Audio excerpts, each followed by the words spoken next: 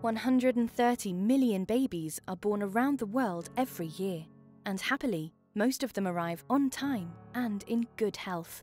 During the final few weeks of gestation, these babies have experienced a period of rapid change and development, growing faster than at any other time of the pregnancy. Unfortunately, almost 15 million babies every year are born too soon, before the 37th week of gestation, and miss out on these important final stages of pregnancy.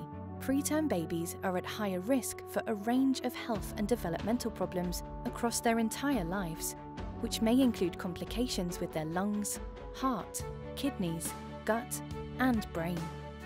Brain injury that happens in preterm-born infants is known as encephalopathy of prematurity and is linked to higher rates of autism, epilepsy, and cerebral palsy.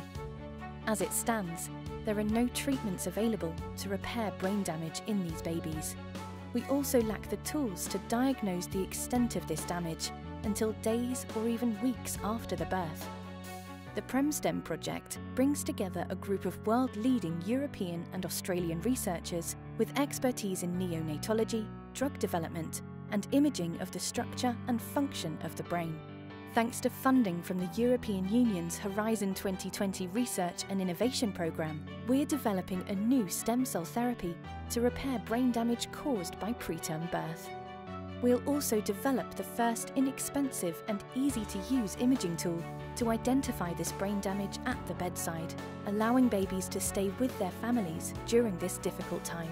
We'll thoroughly demonstrate that our stem cell therapy can repair the brain and develop this diagnostic tool, bringing together everything needed to take the stem cell therapy to clinical trial.